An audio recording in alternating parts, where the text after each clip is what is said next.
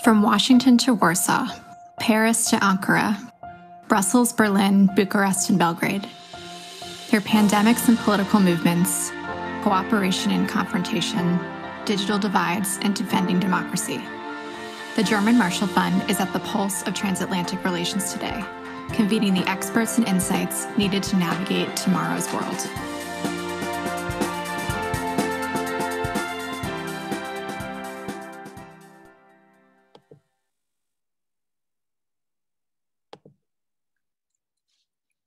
Good morning and good afternoon to everybody that's logged on. On behalf of the German Marshall Fund of the United States, I'd like to thank you for joining us for our Transatlantic Tuesday. This is the second one in 2021. My name is Sudha David-Wilp and I'm based in GMF's Berlin office.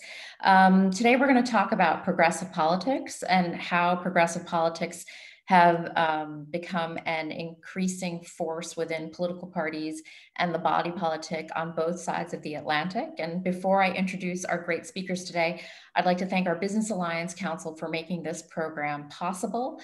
Those members are Bayer, Deloitte, Google, and Pfizer.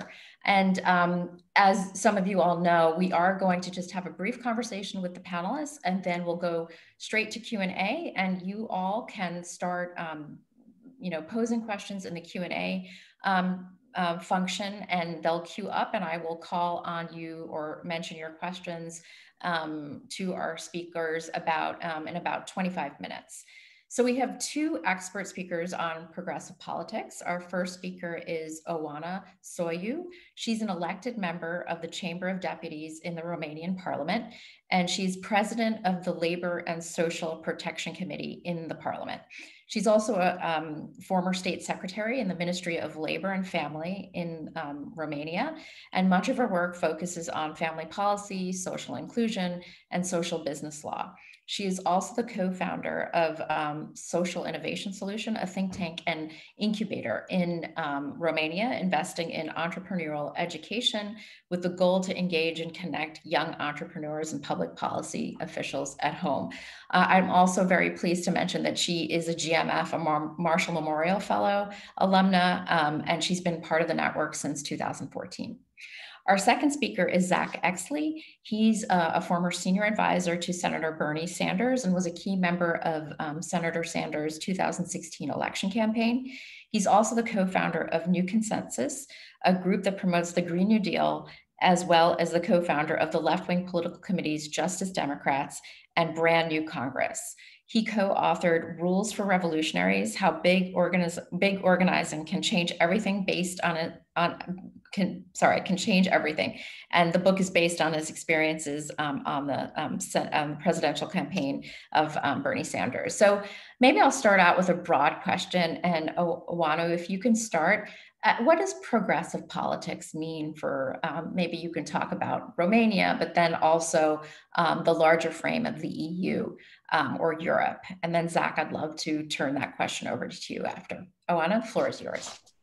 Thank you very much for having me here. It's always a pleasure to come back to the GMF family in whatever shape or form. So I'd like to say hello to the attendees as well. The bad part of being online is that I don't really get to see them, but I'm looking forward to an offline event when that would be safe and possible.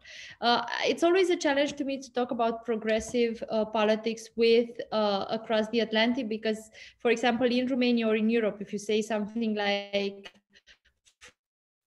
access to public health care or to free education or any of those, they're not considered progressive. They're considered the point where you start the conversation in any shape or form. For example, my party, which is Plus, stands firmly on this platform, but we're a center right party, right? So I'm moving a bit from the policy rather to the representation part, maybe slightly, because in our case, what was a bit controversial, or what was something that new, let's say, that we brought forward, was our forms of making sure sure that women, young people, and the rural environment is represented in politics, and that for us has meant proactive recruitment in one sense, but it has also meant, for example, directly quotas in terms of young candidates below 40, or in terms of the making sure that we have women candidates within our internal poll of primary elections. Okay, so it's more about inclusion and diversity, I guess. And Zack, what about you? How do you describe progressive politics when talking to an American audience? But maybe also, I know you've traveled extensively before the pandemic hit. So how do you explain progressive politics to audiences in Europe as well? Oh, you're on mute. I'm sorry, Zack, you're on mute. All right, sorry. Yeah, well, the labels are so difficult always, and we in the United States, we've gone through this whole evolution of labels for kind of left and left of center politics and parties, as I'm sure most of you know, and for a while it was really difficult to talk between Europe and the United States. I worked on some campaigns in Britain in 2005, and they didn't want to have any part of progressive. The Labor Party, who I was working with, didn't matter whether it was the more right-leaning people or the more left-leaning people. Everybody was against this progressive label, and I was actually kind of against it too, because the progressive label in the United States actually has a terrible history. Progressivism was a really bad movement back in the late 1800s and early 1900s. They were the people who spearheaded eugenics. European fascists got a lot of their ideas from American progressives. It was it was a really bad movement. So in a lot of ways, and yet at the same time, they were in favor of kind of using science, whatever that was at the time, to try to make progress on important issues like public health. And there were some really big public health victories that came out of the progressive movement, but there were also just all these other terrible public policy failures, that we're still grappling with. So then the progressive label kind of had a resurgence when Hillary Clinton and Bill Clinton and a bunch of kind of center left or center right, in Europe it would be center right politicians. They didn't want to call themselves liberals anymore. I don't know how well known this story is in Europe, but basically we started using this progressive label because the Republicans and conservatives really demonized this word liberal, and so Democrats who had called themselves liberals started calling themselves progressives. So that's a little history of the labels and why I have a hard time with the label progressive sometimes. But there's kind of, it's just the only catch-all label right now that like Oana said, refers to anybody who cares about trying to use politics and trying to use government and civil society to do things like provide basic human rights like healthcare, education, stuff like that. If you believe in that, then you can be called a progressive in America today. And as weird as it is, a whole half of our politics and a half of our population, the Republicans and everybody that kind of follows the Republicans, they actually believe that the government and society has no role in providing healthcare, even providing education. So that's kind of what it comes down to. Do you or don't you believe in providing some basic rights to people? And even the center of the Democratic Party and the mainstream of the Democratic Party has kind of become okay with this progressive label. In fact, they were really the ones that brought it back. But there is today, just in this moment, this is a very recent thing, that sometimes the split in the Democratic Party is represented as the split between the center and progressives. So, that's where we are in our weird two-party system where all the politics has to fit into two parties, you know? No, it's so true. And I definitely want to get more into the details about, you know, the fragmentation in the Democratic Party. There's certainly fragmentation on the other side of the aisle as well in the Republican Party. But maybe, so the way you describe, both of you describe, you know, the progressive politics is about inclusion, diversity, but also sort of basic rights that the government should provide to its citizens, right? And I guess I'll ask you, Oana, I mean, how do you think that relates to, you know, democracy right now in Europe? Because, you know, when you campaign as a politician, you're an elected official, you want to reach for the stars, you want to talk about big ideas, and you want to, you know, convince people of what you stand for. But then when you get into government, it's harder sometimes to move things along, especially when there is gridlock in a legislative system or polarization. So how does that affect progressive politics if sometimes governments fail to deliver? Because democracy is not easy today. And I'd love for you to also comment on this, Zack. Mm-hmm. Yeah. Thank you. So one of the things that we see in Europe, and especially in Romania, is that we see an increase in the apathy of voters at some point, right? So through the process, when they weren't necessarily reflected in the ideas that they saw at politicians, but specifically in the value system, I would say that rather than concrete actions, also the value system that they saw in politicians, they gradually stepped out of the democratic process of voting, let's say. So what we see in Romania, but also in other parts of Europe, is that with the birth of new parties, let's say, and this is the case of my party as well, which is we are at the first elected term, let's say, that especially young people, or in our case, young families, have stepped back into the decision-making process while voting. But it's true that it's very different to manage hopes. So managing hopes or ideals within a campaign is one set of actions and of tools, but then how do you transfer that, making sure that the hope is authentic, that the energy is enough so that someone gets out of the house, puts their trust again in a politician, but not so high as to not be able to deliver, and then the first part of the term becomes a disappointment. In our case, what we did is that we pushed high the vision, which for us meant quality of life for Romanians, but also anti-corruption, because we ran on a very strong anti-corruption platform. But then we always said in the campaign, this is going to take time. We're not going to be able, you're not going to see the full solution in the first month. You're not going to see the first solution in the first half a year. And I think this is something that didn't lose us too many votes. I think quite the opposite happened, that people appreciated that we don't come with these huge promises that they are reluctant on us actually seeing them through. But one thing where I see, not only in terms of our the people that support us, the citizens, but also in terms of our membership, is that our membership is even more sensitive to what we're doing, because it's once they stepped into this new form of politics, most of them have never been party members before joining us, is that they feel a strong identity with the party and what we're doing, therefore are easily disappointed when what we say or what we do forward makes them question whether we are actually the ones able to deliver on that big dream.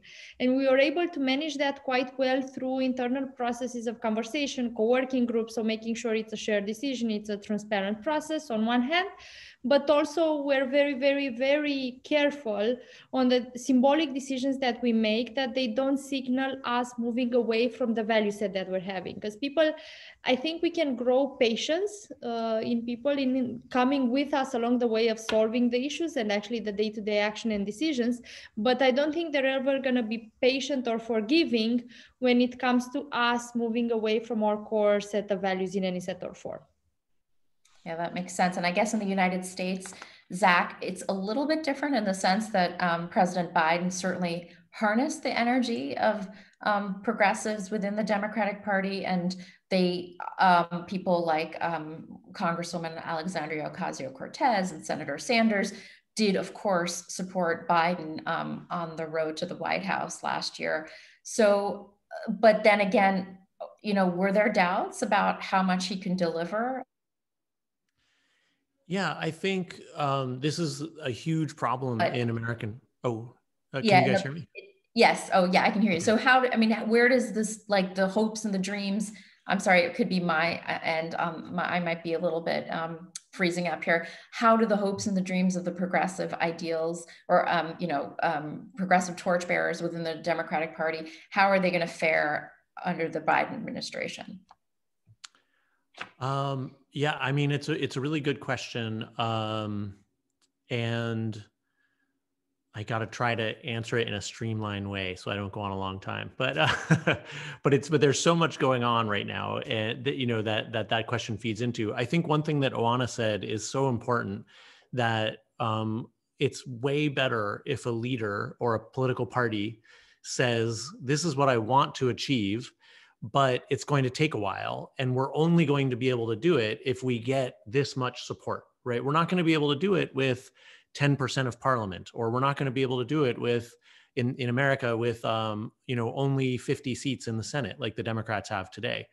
And the big mistake that Democrats and progressives keep making in America, I think, is that they're not doing that. They're not doing exactly what Oana said her party's been doing. They're not leveling with the people. They're not being honest and direct about, here's what we need to accomplish this. And it's interesting because conservatives and right wingers tend to be better at that in the United States anyways. Like Donald Trump said, I'm going to fight for you. I'm going to fight to build a wall. I'm going to fight to deport all immigrants. And he didn't achieve either of those things, but his supporters saw him fighting, and that was enough for them that was enough to maintain their support. So the Democrats have been making this terrible mistake over and over again.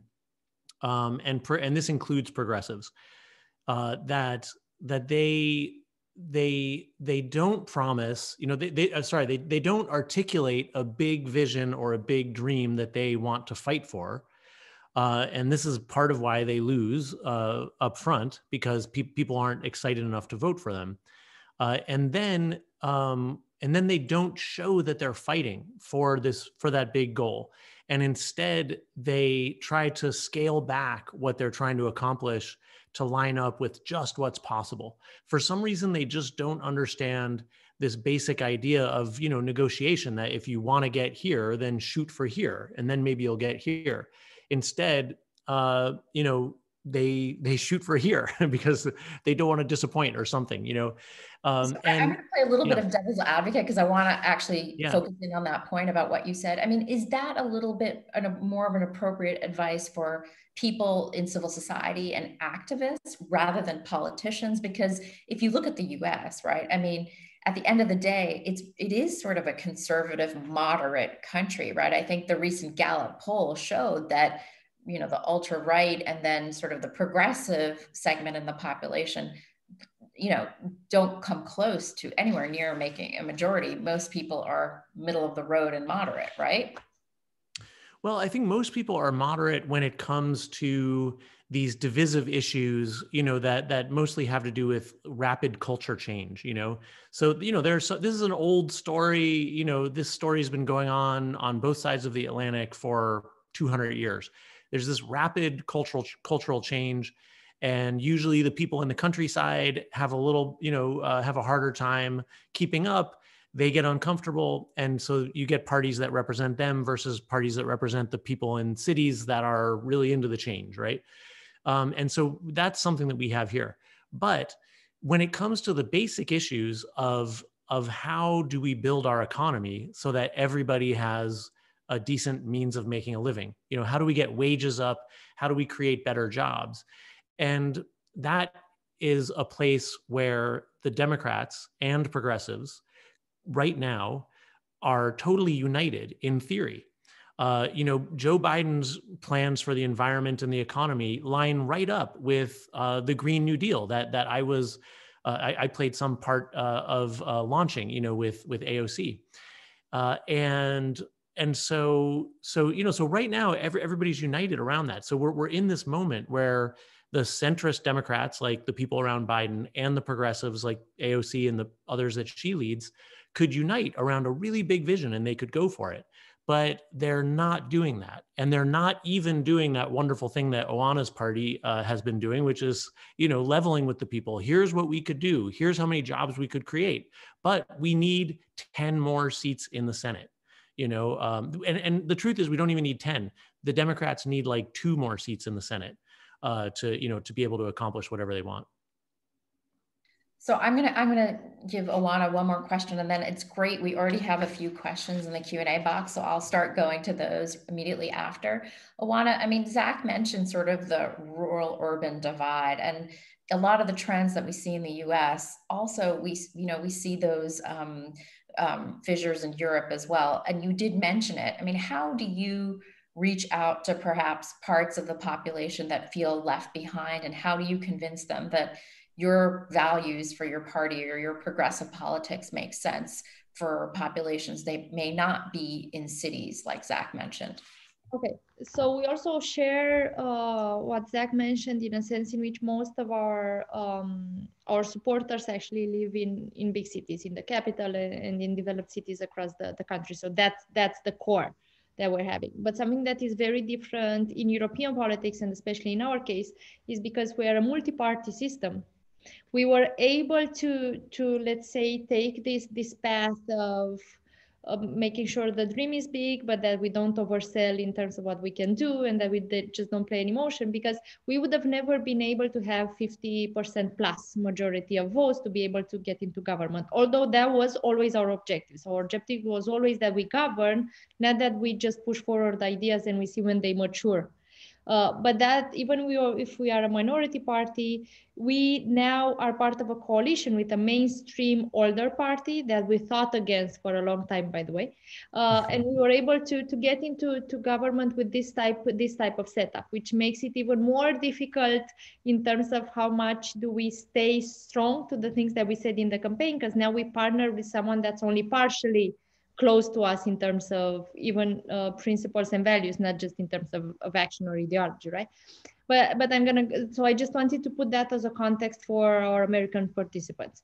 But coming back to your question, Sudha. So we, first of all, one thing that we realized, especially due to the fact that we had 4 campaigns. So European Parliament, local campaigns, presidential campaign, and the Parliament. So we had 4 campaigns in a 2-year frame. And the last arm of those campaigns, which is the most important of them, the parliamentary campaigns that give the government basically, were done during the pandemic, which meant we did almost no offline campaign. So when we realized this is the case, we simply had to be very honest with what we can do. And we said, okay, in terms of rural, there's very little we can reach through online. Not because there's no access. So Romania has one of the best internet access in the world. And even in terms of smartphone or phone usages, we have something more than 1.5 per citizen or something. So we're quite in terms of access, but rather in terms of the channels that we're using or the type of messaging that we're having, how relatable we are, right? So we said, okay, we're going to have a part that we are going to reach now. And we did that almost exclusively through the members that we were having, right? So someone that's close to your community that you trust, and therefore that you can transfer trust through that person to us. So that was one tactic. And the other was to understand that there's a part of the population that we can't reach without losing our city audience, because we just simply couldn't adapt the messages to all those targets. And we didn't have the financial means to do it super diverse in terms of targeting or execution. And we said, so for this category of people that we have an alignment in terms of values, we have an alignment in terms of vision, but we're just not able to build this fast a brand that they can trust so they can vote for us versus what they voted and chose for the last 40 years when we were not around. These are the people that we want to convince through the actions that we're making for the next 4 years. So that's where we're focusing with concrete action communication, reaching out to our local councils for the next 4 years. So by the time we come back to them in the next elections, they would have interacted with one of us in their local community for these numbers of years. And we have proof of what we are doing for them, because they buy into the dream and they buy into the way of getting there. They just needed a direct interaction with us so we prove that we're the real deal, because they had tons of promises before that failed them basically, right? So that's one thing that's very important. And another thing that's very important is in terms of policy. So now we're on a center-right government coalition. But for us, the social inclusion part is extremely, extremely important. And I'm going to go back, and this is the last thing that I'm saying, because I want to be mindful of the time. To one thing that we were discussing in a GMF retreat in Italy, when that was, still something that we were doing, is that I think we need to redefine the social net. And this is something that I said yesterday in a Brussels event as well, because it's still very much defined as a safety net, which is something that catches you when you fall. But I think if we're able to look at the social net as, let's say, a fisherman net, let's use that analogy, as connections that we have with each other, so that when one part of the net moves, everyone moves in one direction, not something that we use when you already fall. Because yes, you make it less hurtful, but it's always more difficult to stand up once you've fallen, rather than making sure you have the social connections in terms of labor, in terms of community, in terms of access to healthcare and education, everything that you want, so you don't fall at all. So we're using that philosophy in the social labor policy that we're having, and with a focus on the allocation of the EU money that we're now using for the redesign of healthcare and education. Thank you, Oana, and thanks also for the explanation. I love it. You know, I sit here in Berlin, and we're entering Germany's entering an election campaign, and it's the same situation. The parties will duke it out, but then they'll have to be friends if they want to. You know, 2 or 3 parties have to form a coalition in a parliamentary system. I'm going to go to the questions, and you know, the first question actually sort of picks up where Oana left off about reaching other people. And Zack, this is for you in the U.S. How can progressives, I'm going to paraphrase this question from Nicholas McLean, how can progressives also reach out to the religious right? How can they, reconcile the politics of Jesus about loving your neighbor as as yourself, and the Good Samaritan? Is there a way that progressives could also reach out to, the religious right in the U.S.? Yeah, I think, and also I'm reading the question, and there's an aspect of it of, isn't there some hypocrisy among the religious right? Because if they want to follow Jesus, who helped people and said you have to help people, why are they trying to deny people healthcare and stuff like that? And it's really complicated, of course. And I live in the Midwest. I live in a really conservative Christian community for half of my time. And I've been following this stuff for a while. And, it's interesting because actually I think that on a personal level and in terms of doing stuff in the community, if you could somehow measure it, like evangelical conservative Christians are much more like generous and giving and, serving in their communities, than the typical progressive, I don't think anybody can really measure that, but if you could, they do give away more money to charity, for example, but not just to churches, but to charities. So it's, there's a whole history in the US of how religious leaders have gotten hijacked by this kind of, this economic conservative, right-wing libertarian agenda. And there's, and it's really just a story of sort of like political alliances and stuff like that, and people kind of following their leaders. But I do think it's a huge problem that we have this cultural split in the US around religion.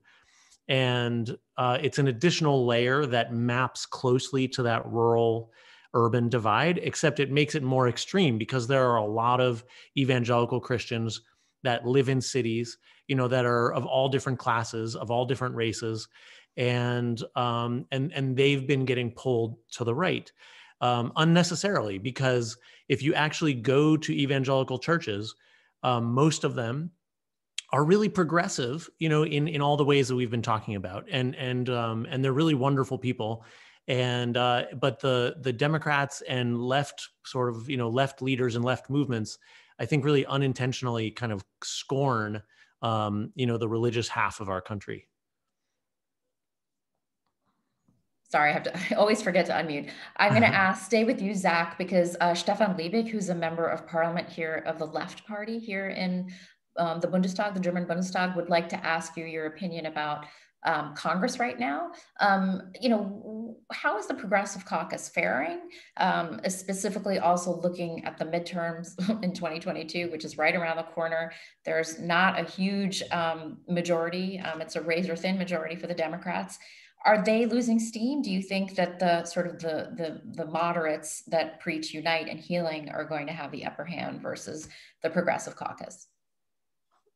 Well, I think we're in a position where something really amazing could happen, because the Democratic majority in the House is only 5 seats, and it's a tie in the Senate, with the vice president being the tiebreaker. So it's one seat difference, and so there's an amazing opportunity where any 5 members of the House and any 1 senator could get together and say, here's our vision, here's what we really believe needs to be accomplished in the next 2 years.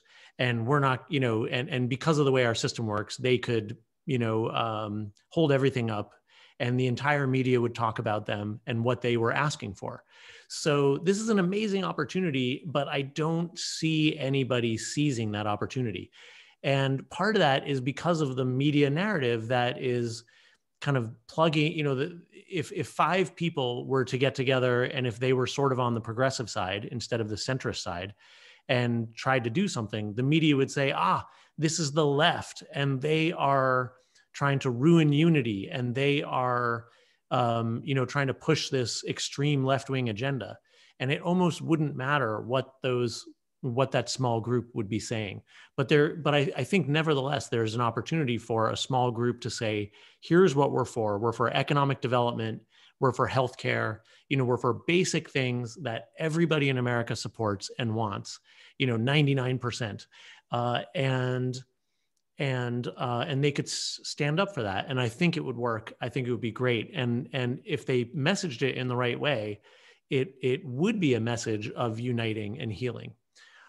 So I'm not sure that we're going to see that, but that's too bad. Yeah. Oana, how does that relate to? I mean, I'm sure you concur with Zack about these sort of basic, basic services that citizens deserve in democracies. But how do you, as a politician, work with the idea of diversity? My colleague Milena Florea in Romania is asking about LGBTQ candidates. You talked about getting more women involved, but how do you work with other underrepresented groups? And Zack, you could probably also maybe add some commentary about if there's any lessons that you can, share for Eastern Europe. Okay, so I think Serbia is a great example, not in terms of LGBT policy, but in terms of representation that people thought were impossible so far east, right? So that's the case for Romania as well. But I'm going to be very honest with this and move away from the political cushion. We have no proactive let's say procedures or campaigns around recruiting LGBTQ politicians at all. We obviously make sure we have zero discrimination in terms of that. And in my case, because I'm one of the co-founders, not on paper, because we had a long, complicated story on how we did the party, but in practice, we're a group of co-founders. So I was for a long time approving the temporary leadership before local elections within the party, right? So I even got these emails from great members saying, hey, I'm a mother of twins. By the way, I'm bisexual. I just want you to know this, whether it's a problem or not. I wanted to make sure I put that out in the open. In case you don't want me in the party, just let me know, I'm okay. So that huge reluctance, right? In terms of even for people applying for membership and leadership positions. And obviously they got my full support through it.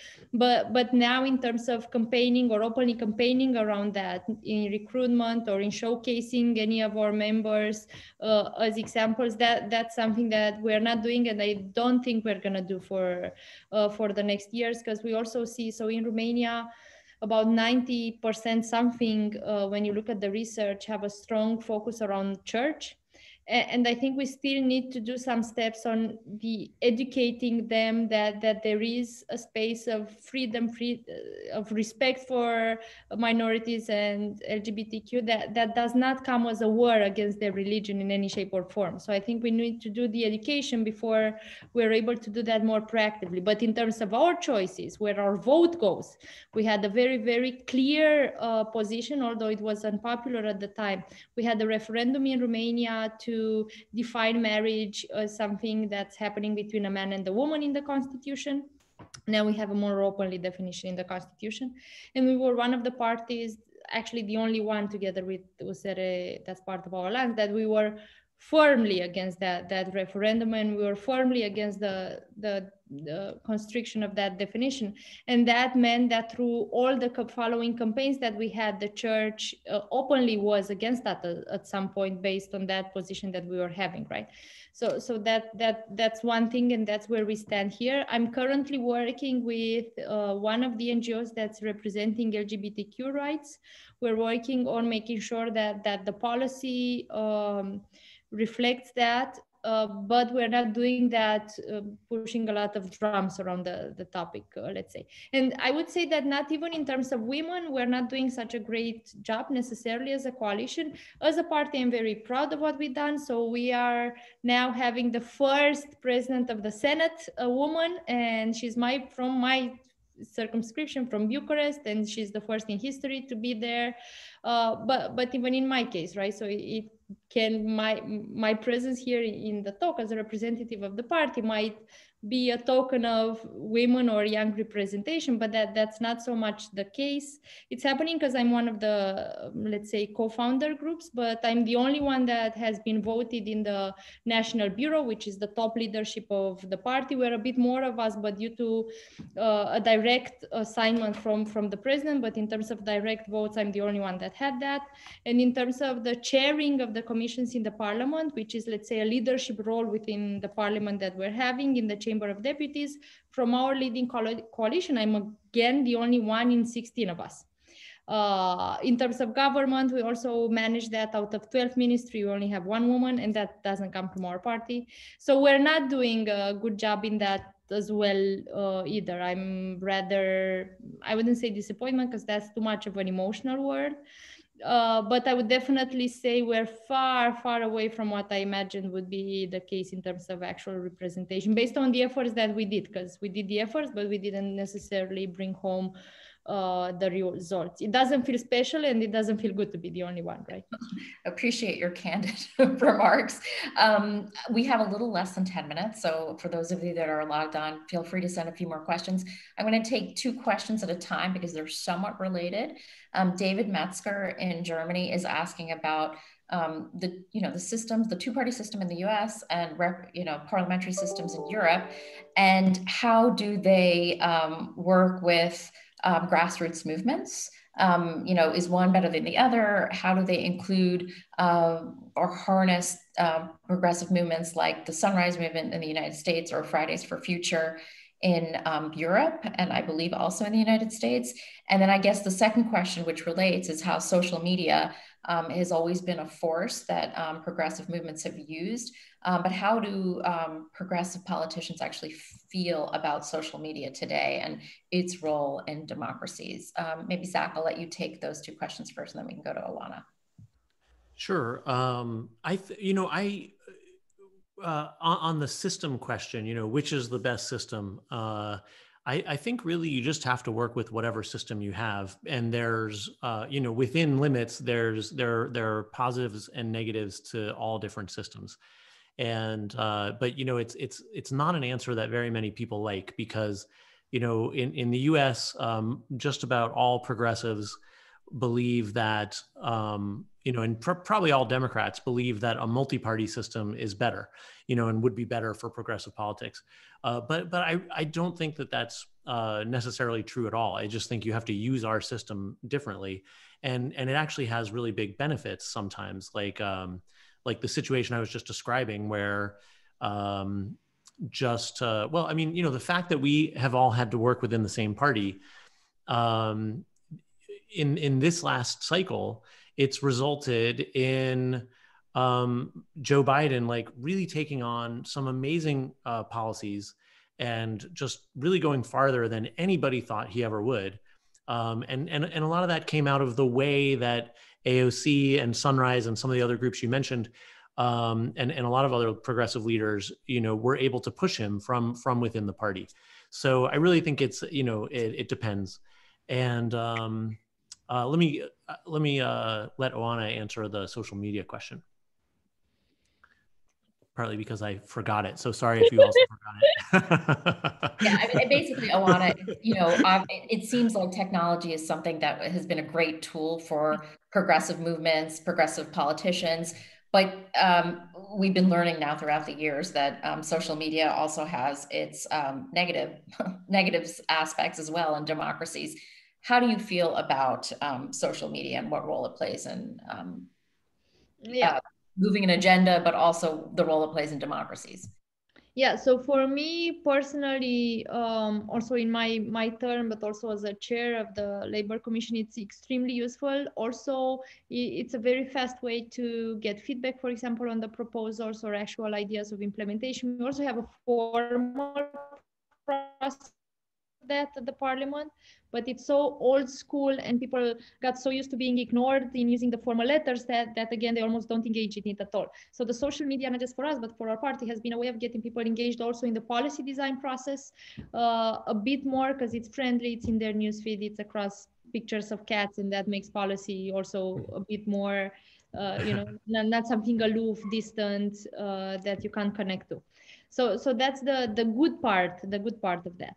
The bad part, or let's say the effect that we didn't anticipate, is that now we also see an extremist party rising. It's called AUR, which is the Romanian translation for gold, that are very much pushing a nationalistic extremist agenda, anti-vaccination, anti-protection measures, wearing masks and so on, and they're extremely good in social media.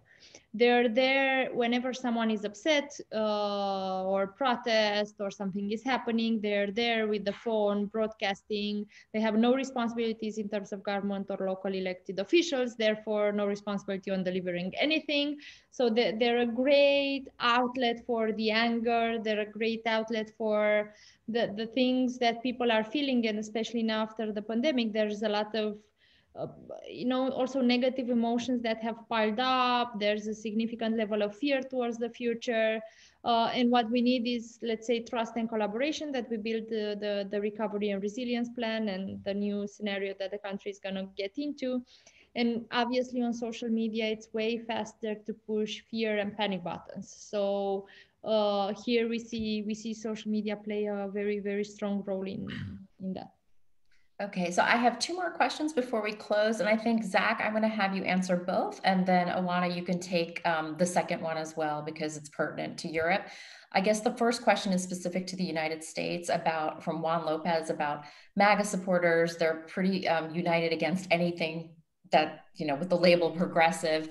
And even some immigrants are a little bit skittish about leftist politics or progressive politics. Even in the Black community, we've seen that to be a trend. So what is the messaging that needs to get out there? I mean, you talked about it a little bit before, but maybe you can go back and just reiterate what is the messaging, what should it be to, coax people on the other side of the aisle to convince them that progressive politics is good for them. And then the second question is about, and you talked about this a little bit, about this is from Verena Ringler in Austria, how, the grassroots movements would, the climate agenda be different today if it weren't for groups like Fridays for Future or the Sunrise movement? I mean, how would the strategic policy agenda be different if they hadn't been present? Yeah. About America just being conservative, I think in every country, it's the people's political opinions, in aggregate are really malleable and can really go all over the place. And it all comes down to leadership. And so if you look at 2008, Obama, I mean, look up the vote totals for that 2008 election, where, a man named Barack Hussein Obama, the first Black man to get, very far in a presidential election in American history, was running against like the most respected and revered, war hero alive in America, and Obama won with huge margins in all of these states that Trump just won with huge margins, so, and he won by running on very progressive rhetoric. He took some real chances. He took some real risks in the stuff that he talked about and the boldness with which he talked about it. And that's why he won, because he really put a vision out there. Now, in hindsight, it was actually a little vague, but at the time it sounded really awesome and specific. and that's why he won. And I was in all these rural conservative states during that election, and I saw, white working class people who were racist, super racist, like most white people in America, they voted for Obama happily. They were so excited. So I think things really all come down to leadership. And I think the problem was that when Obama was in office, he stopped leading. And he and the Democrats around him kind of went with their instinct that it was better to just play it safe and try to compromise with the Republicans and, all that stuff. And so the people didn't get what they voted for, and they were very angry about that. So now Oana knows that I've probably forgotten the second question and I'm going to punt it to her. But no, just remind me, what was it about? It was about climate change. How would the climate? Oh, right. Yes. Okay. I remember now. I remember. Yeah. So it was really important that the groups that were involved in the debate around climate change, like Sunrise especially, and, some of the congressional leaders that rose up around climate change issues like AOC, it changed everything. And it's a really interesting example to look at. And I'm trying to write a book on all this right now. It should be out in a few months. And then you should all invite me to come speak about it and tell this story in more depth in Europe when we're allowed to travel again. But there was this moment when AOC did a sit-in in Nancy Pelosi's office, the leader of the Democratic Party. And it was such a bold and risky thing for her to do. And she did it with Sunrise. And in that moment, it was before she was even sworn in. And in that moment, she released the Green New Deal. And it was this huge vision. And that is what made the difference, right? That kind of leadership on a national scale, with the media talking about it, with everybody talking about it. And it was the way they did it, because they weren't like throwing blood at Nancy Pelosi. They were actually very respectful to Nancy Pelosi, very reverent toward her as they were doing this kind of act of, calm civil disobedience, in her office. So it was such a big act of leadership with such a big and well fleshed out, well thought out goal that it made a big impact on the policies of the Democratic Party.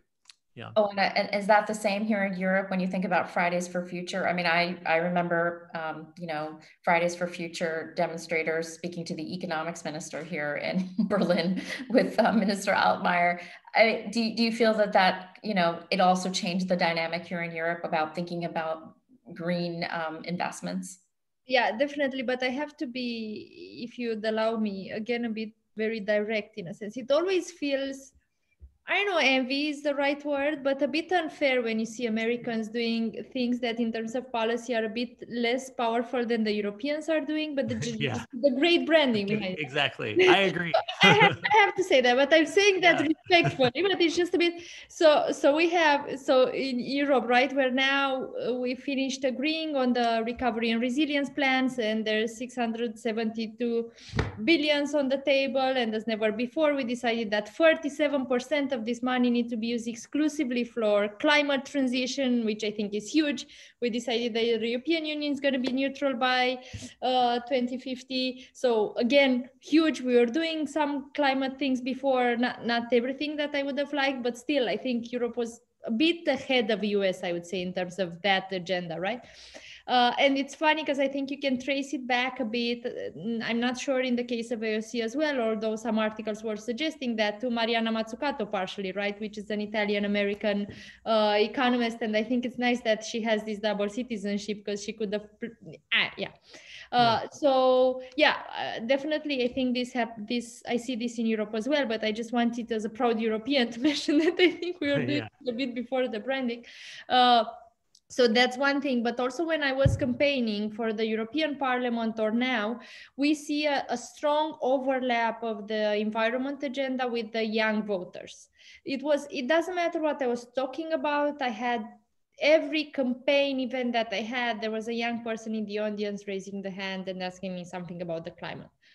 And I think this has highly influenced some of my older colleagues as well, that maybe wouldn't have had the courage to move as fast. Not because they were old necessarily, but because the people that they had in their environment or the voters that they were perceiving in terms of what do they care about, they would have mostly said that the social agenda or the economic agenda are things that matter, but in terms of environment, it's a nice to have, not necessarily that people vote on it. And I think one thing that Fridays for the Future have done, or even what AOC has done in social media, that by the way, she's quite followed in Romania and Europe as well, they have managed to push forward the idea that this time people vote on climate as well. And I think that has influenced campaigning, and in turn that has influenced decisions on policy as well. Well, we're 5 minutes over, but I think that's okay because we had a great discussion. Thank you so much, Oana. Thank you, Zack. Zack, when your book is finished, please, and we're on the other side of this, please do come to Europe, and we'll get together live with Oana, and we can do a panel discussion in front of people, face to face. We're waiting for that day. We have great wine in Romania. Great wineries, just say. Okay. Thank you. Invitation has been extended. So thanks to all of you that have tuned in. And before I sign off, I also want to give my heartfelt thanks to my colleague, Elizabeth Winter. You may see her name on the screen. She is the mastermind of this series, and she's leaving GMF pretty soon to pursue her PhD. I wish her all the best. And thanks to everybody for tuning in. We'll see you next month. Thanks, Zack. Thanks, Oana. Bye-bye. Bye.